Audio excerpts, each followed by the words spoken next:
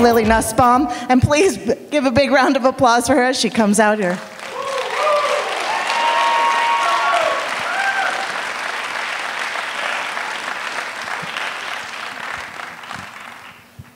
One in 6 women and 1 in 33 men are victims of sexual violence. So I'm sure that there are people in this room other than me who have experienced that kind of trauma. And if you haven't, I want you to take a second to imagine what that would be like. Because then it gets harder in the courtroom. And a lot of times, the courtroom isn't a choice, though a lot of perpetrators don't end up there. A lot of times, it's an issue of safety, and it's a civil courtroom rather than a criminal one. So in the civil courtroom, the end goal is a protection order, not jail time. And it's a room full of strangers who are hearing your story, not just a jury. And there are no shield laws that can keep people from asking about your sexual history. And there are no attorneys appointed to either party, so money becomes even more of an issue.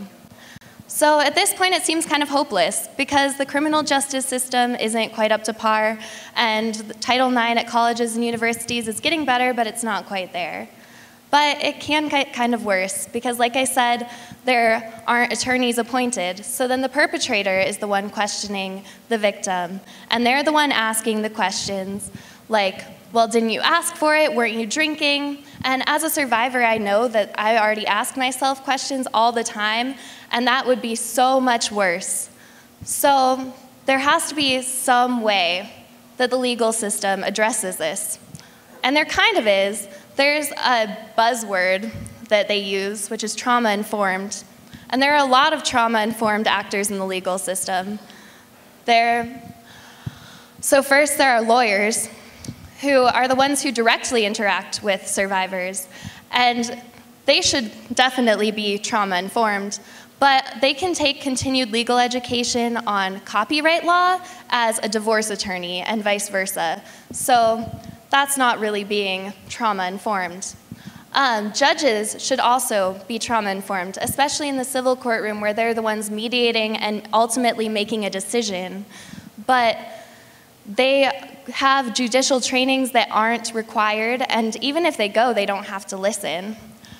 And then as far as first responders, they really should be trained in how to respond to sexual assaults, but the police officers aren't really trained to respond to that sort of thing. And the first response is honestly what makes all the difference in going forward in a case. So especially with turnover then in the legal system, there are just a lot of moving parts and a lot of people with a lot of different experiences that make it really hard for everything to match up in a way that really supports survivors. So thinking back to how it would feel to be traumatized in the first place, think again about how it would feel to be re-traumatized again and again by a system and by people who are supposed to be supporting you. And then the question is how we can help, because there are so many people in this room right now, and it seems like there should be some way that we can make a difference if all of us helped. So the first thing is honestly to listen, because of all those legal actors, the ones that aren't talked about are the friends, the family members, the classmates, the ones who hear the stories, and who can be the first responders instead of police officers. And what we need to do is we need to listen to those stories and not dismiss them and believe them, because that makes a huge difference in telling someone that their story is valid. Because as much as going through policy and making shield laws implemented in civil courts and all of that stuff can help, the change needs to happen on a societal level, because we live in a society that doesn't believe or support survivors, and that needs to change. And if we start to believe survivors now, then that can really start to make a difference.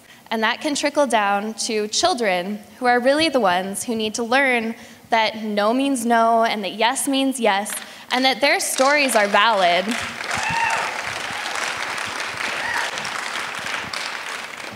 Because eventually they'll grow up and they will be the police officers, and they'll be the lawyers, and they'll be the judges, and they will be the family members, the co-workers, and the friends who are listening to these stories.